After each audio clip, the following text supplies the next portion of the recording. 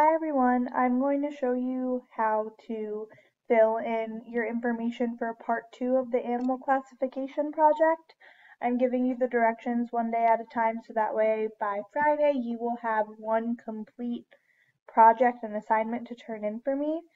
That's all on the same organism. So you can see that again I'm asking you to restate the name of the organism that you already chose. It cannot be lake trout because that's the example that I've been giving.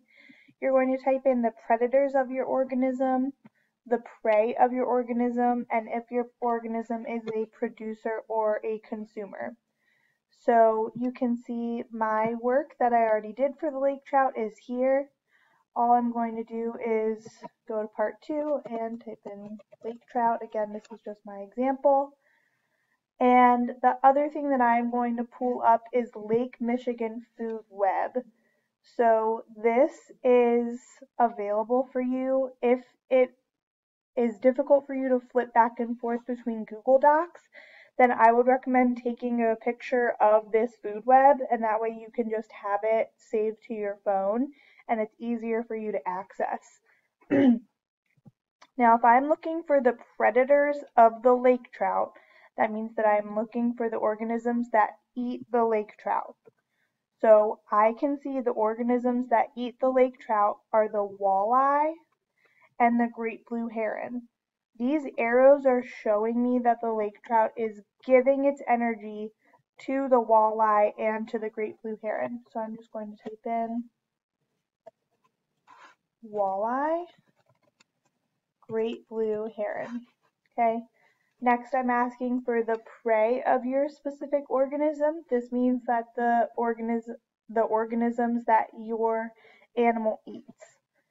So I know the organisms that my animal eats because they are all pointing to the lake trout. So that would be chub, lake whitefish, and these lines can get very confusing, so I would recommend going slow.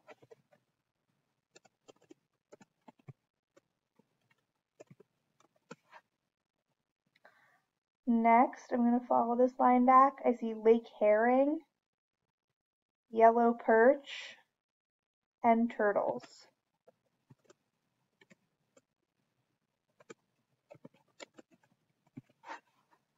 Last, I'm typing in, is my lake trout a producer or a consumer? Since it is not a plant, that means it's a consumer. All producers are plants and all plants are producers. So if you did not choose a plant, then that means it's automatically a consumer. Once you've typed in all this information, just press turn in, and then I will upload the directions for the last part tomorrow.